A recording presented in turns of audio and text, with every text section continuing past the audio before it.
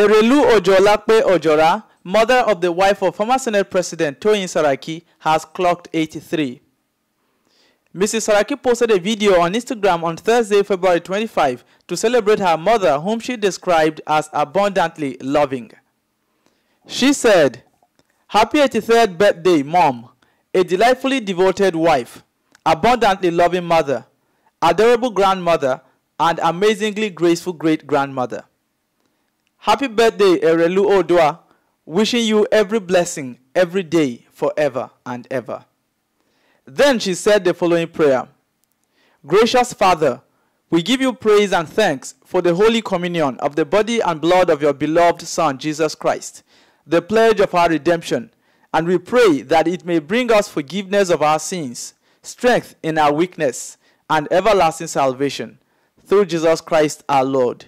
Amen." The former Senate President had not posted to social media in celebration of his mother-in-law as of press time.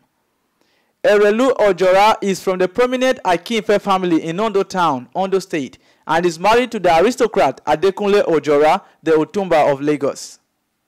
She is the mother of Dapo Ojora, who died in December last year.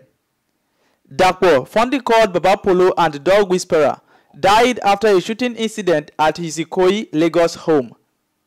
He was buried at the Vaults and Gardens in Ikoyi, just beside his elder brother Dapo Ojora, who died some years ago.